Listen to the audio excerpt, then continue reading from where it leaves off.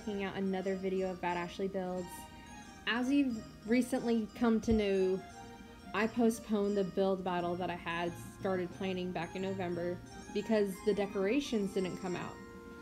Now, Adopt Me has announced the decorations are coming out, so now that we know they're coming Tuesday, I am going to set it for next Saturday at the same time. So Saturday at 10 o'clock Pacific time, please Google convert your time zone. That way you show up on time to my private server, and 100% for sure we are doing it that day.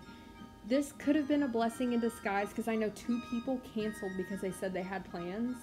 Hopefully everyone is at home and they're able to participate next Saturday, and that would be the 26th of December, the day after Christmas. And I know we're doing it the day after Christmas, but I'm pretty sure we're all going to be in the holiday spirit. I don't know about you, but I started decorating my home, and I see here that they have ice decorations, which I made a snowflake wall, and it was very expensive. It was $200 a snowflake, and yeah, so that happened. And but I'm extremely excited, guys. We're gonna have some legit decorations from Adopt Me, so thank you guys. Better late than never. I'm very sorry if this puts a damper in anyone's plans.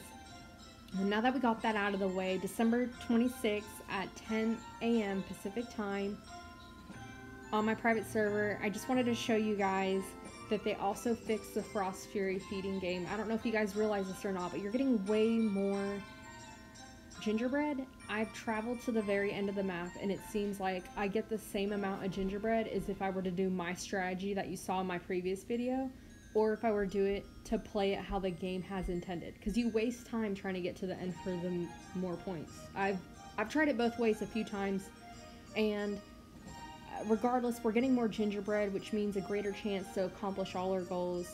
I don't know about you guys, but I've come a long way. I've come a long way.